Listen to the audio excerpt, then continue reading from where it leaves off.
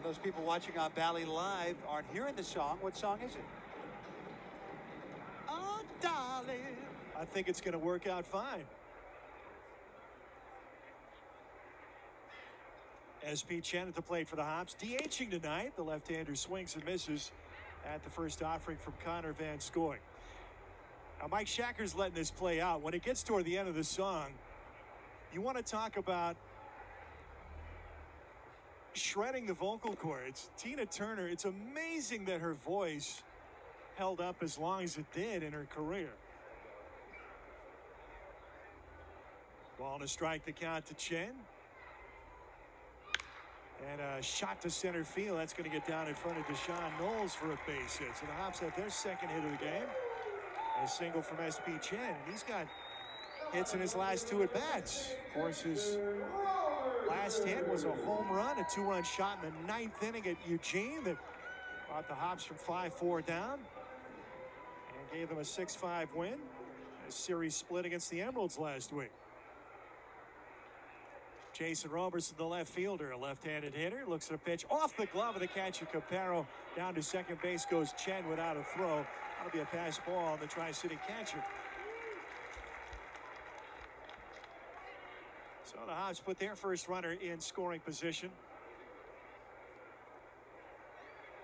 Pitch was a ball outside. 1-0 the count to Rowe. She sold 180 million records worldwide as a solo artist. Pounder up the middle, sneaks through, a base hit for Patino. Around third, Chen will score. Patino going for two at first dive at second base, and he's in there with a double. Great hustle from Wilder Patino. Now that's a routine ground ball up the middle. He just took advantage of Deshaun Knowles in center field, not recognizing his speed. Chen hustles around from second, and Patino had it in high gear right out of the box. An RBI double, his sixth run batted into the season. The Hops even the score 1-1. I've seen players leg balls out that were lined over the head of the shortstop or second baseman that wouldn't otherwise be doubles, but a routine ground ball up the middle, first time ever. Third inning. Wilder Patino driving him home with a double, quote unquote. Swing and a miss. Good changeup from Emilcar Guzman. Straight change. I say quote unquote double because it looked like a routine single up the middle. And Patino able to hustle into second base with a head first dive.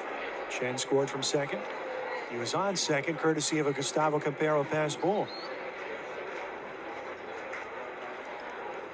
1-2 pitch to the Taiwan native as runner goes. It's fouled back and off the screen. Chen struck out looking at a Connor Van Scoy fastball his last time up. Guzman first out of the pen for the Devils. Last word Friday against Vancouver.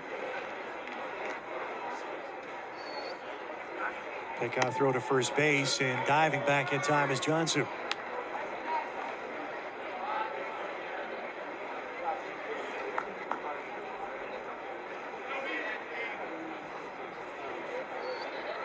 Fourth appearance of the season against the Hops for Emilcar Guzman. One of his two wins came against Hillsborough.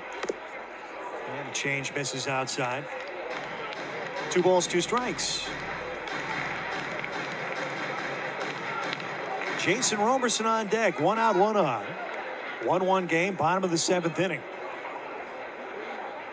Game 2 of 6. Hops took the opener last night after winning the finale at Eugene Sunday.